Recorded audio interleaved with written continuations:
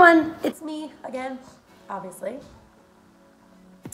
Today, I wanted to talk a little bit about some anxieties over going to the gym, either for the first time or just overall scaredness, because let me tell you, we've all been there. So, first of all, I'm gonna ask you, do you or have you ever had some anxiety of going to the gym? The answer is yes, because we all have, and this is something that truly is honestly really intimidating. So like having those anxieties, feeling self-conscious, having that confidence vanishing feeling that's like super overwhelming, causes you to feel like super intimidated at the gym, embarrassed, or maybe feel like awkward in the gym. Trust me, every single person, we have all had that, like no matter what people say. It's scary to go to the gym for the first time. It's intimidating.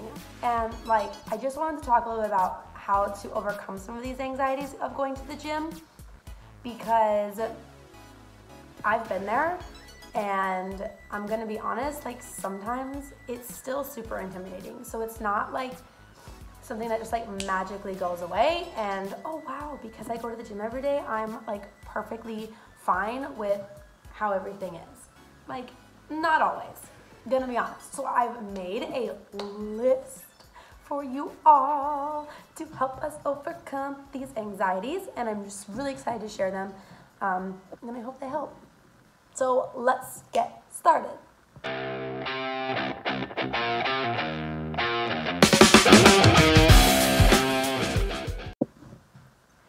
So number one on my list of anxieties, or how to overcome those anxieties, is have a plan before going to the gym. Step one, have a plan before going into the gym. So you need to plan exactly what you want to accomplish in the gym.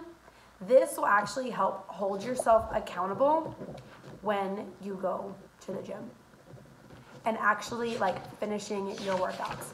So I'm going to show you guys, like, this is like my old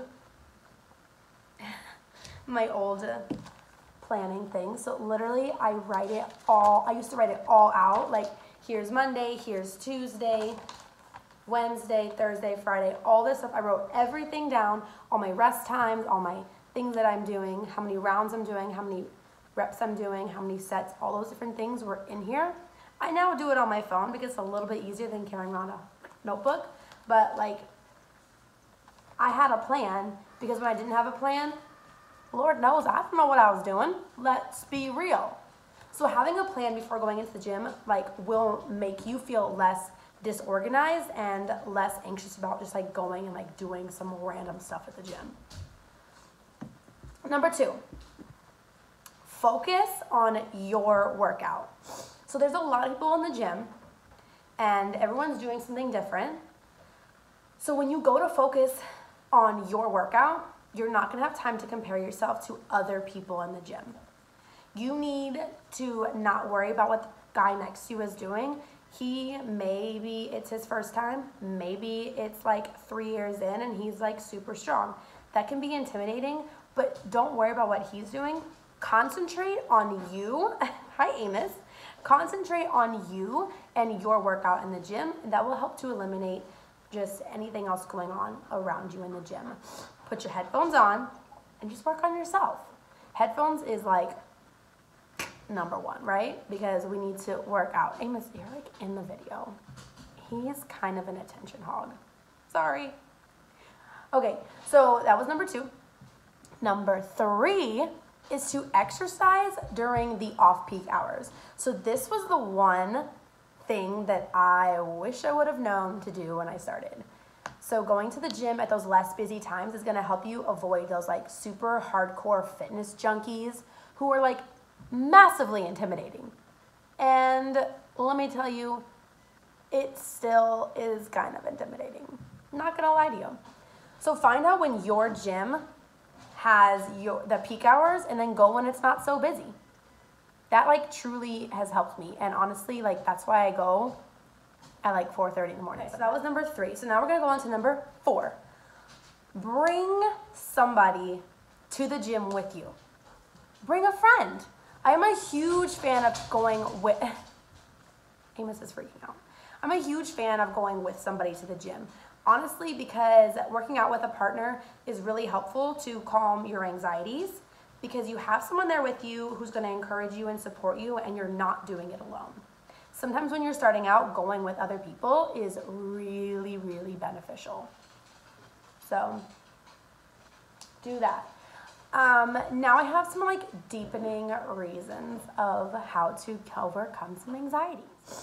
So number 5,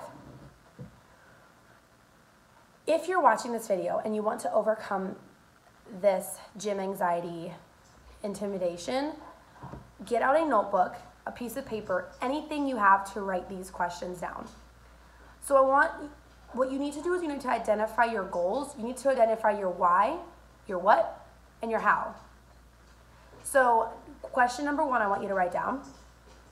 Why are you adding fitness and wellness into your life? Write it down. 2, in what ways is your life going to be different when you're adding this into your lifestyle? And 3, how are you going to include fitness into your lifestyle today? Not tomorrow, today. Like focus on one day at a time. Don't try to focus on this like huge goal thing. Like, yes, identify your long-term goals. That's important. But focus on like, how am I going to fit this in my day today? How am I going to fit this into my week? Start slow. Don't like, how am I going to fit this into like the next 3 months? Sometimes that's overwhelming. So try to figure out, how am I going to fit my fitness and wellness into my life today and this upcoming week that I can actually prioritize. That was number 5. Number 6, start slow.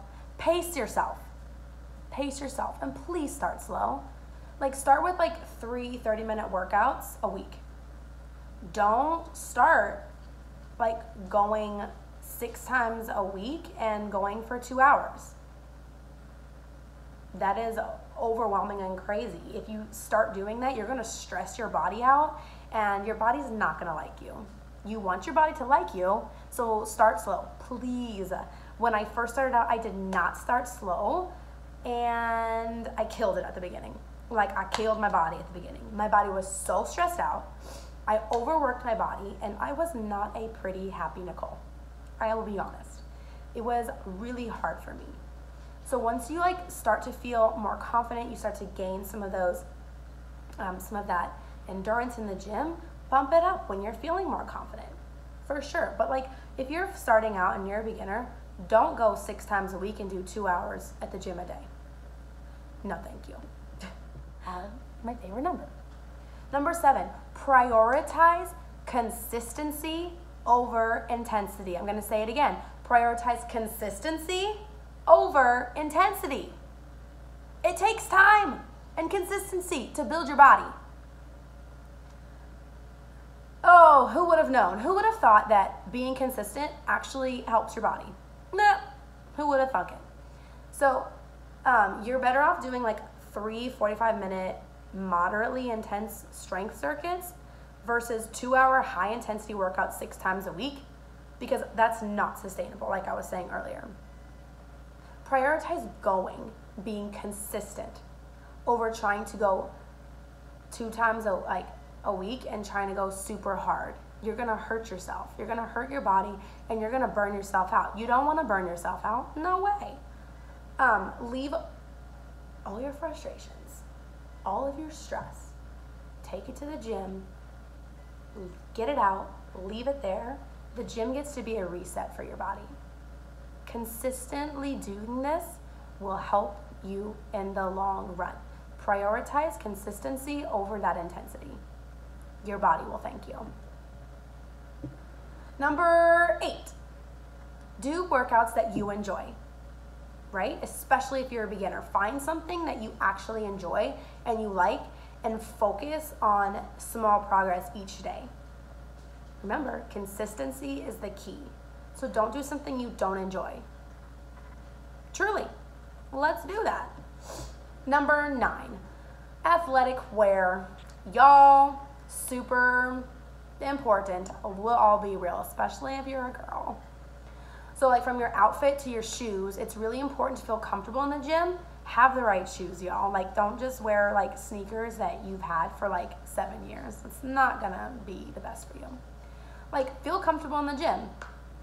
If you wanna blend in and you're feeling uncomfortable, I have some tips about this. If you wanna feel comfortable and you don't wanna like stand out, don't wear bright colors in the gym. Like, don't. Wear dark color clothes. Put a hoodie on. This is one of my favorite things. This is like my favorite hoodie to work out into.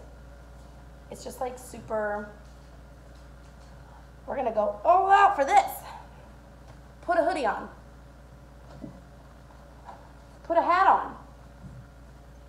Put your hood over your hat. Look. Now when I work out, who's gonna notice me?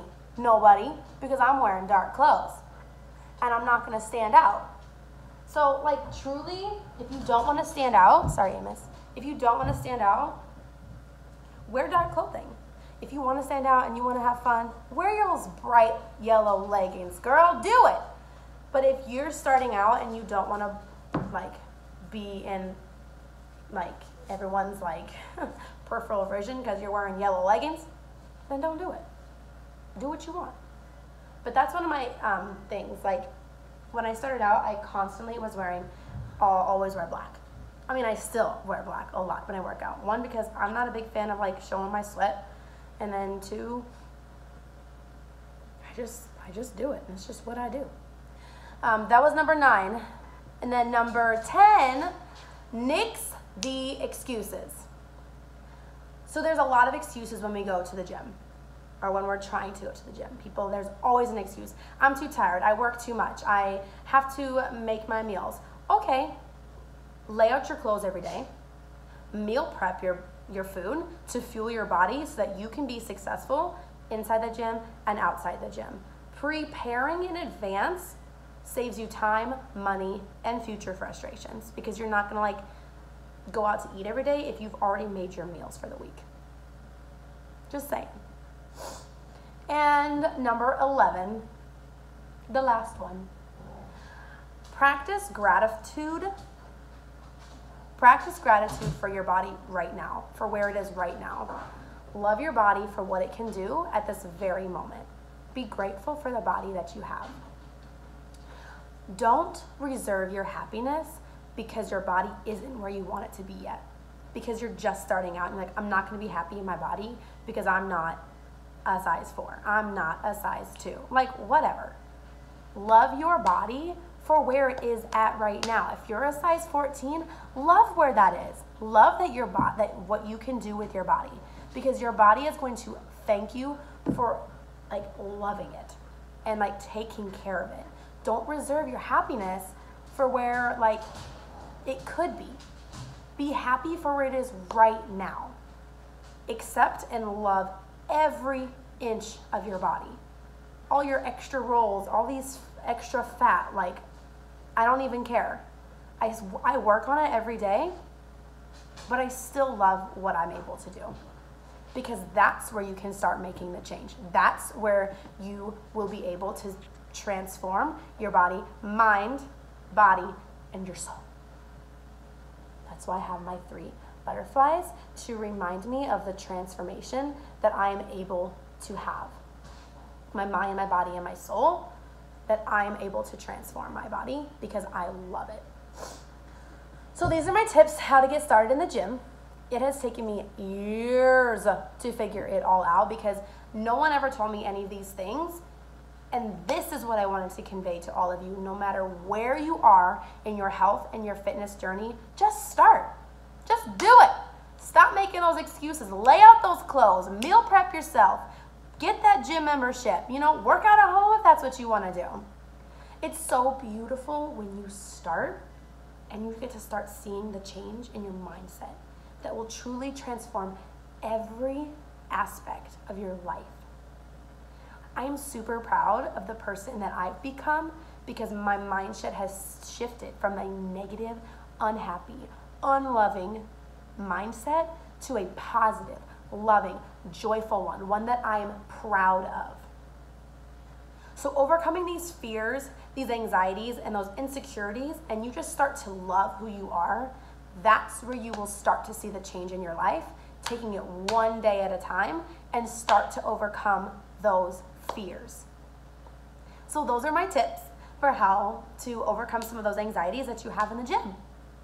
And I really hope that this was helpful and that you can use it and start to just see a mindset shift and see your body transform from the inside out.